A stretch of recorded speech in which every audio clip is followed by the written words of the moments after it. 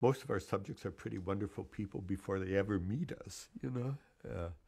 Like it's an honor to interact with them in a little bit of their life journeys. But one finding that's been most striking to me is how highly functioning people become even more highly functioning people in ways that we can measure, you know. I mean, they're all good folk to begin with. You know, they're not beating their spouses or robbing banks or anything, you know. They're hardworking, caring human beings.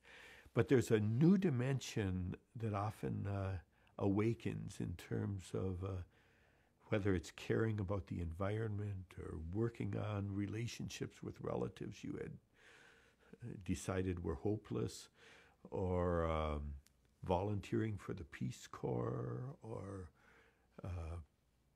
new creativity, composing, painting, if for those who have those skills.